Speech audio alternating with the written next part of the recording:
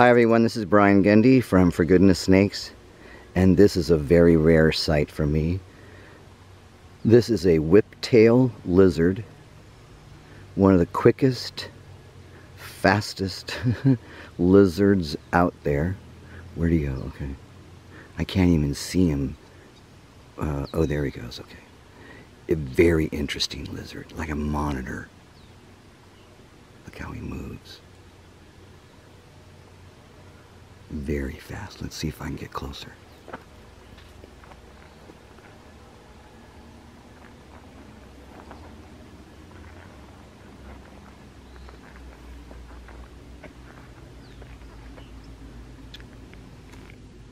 Usually, if you don't scare them too much, they'll let you watch them. But you can't catch them.